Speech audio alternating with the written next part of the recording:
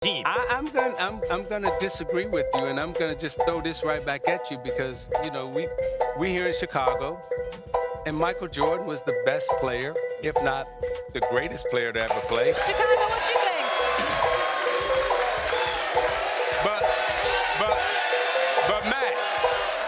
But Max, he was getting done in the first round. Okay, he was getting beat. But let's talk about that. But I'm just saying. No, you're right. But he still. Hold up, he's not lying. But he still was the best player. So I'm looking at Giannis, and you saying Giannis lose to Toronto, he lose to Kawhi. I mean, but Giannis is still the best player in the league. Stephen A.